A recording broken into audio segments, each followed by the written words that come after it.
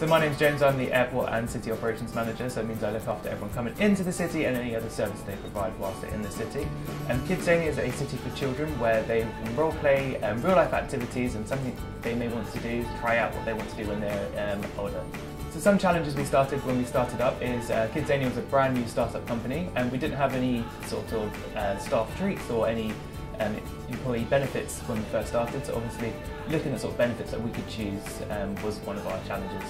So we tried to look for an employee platform that would benefit the whole company, whether they're from a director level all the way to a frontline. So I've just recently bought a house, so staff treats have been amazing for me. I've used all the staff treats discounts to be able to purchase new furniture, be able to spend money at Marks & Spencer's food shopping, and even to Starbucks on a daily basis. So our rate of engagement has been very good recently. We sort of get people rolled up in induction, and it then goes on to team briefings, and then we even send out weekly emails of sort of offers that staff treats are offering so that all of our supervisors know. Some of the most popular deals that our team are using are Marks & Spencer's vouchers to go and purchase lunch. The thing I like about staff treats is being able to see what offers are available. There's so many different varieties of offers that can be used any day. The setup process was fairly easy.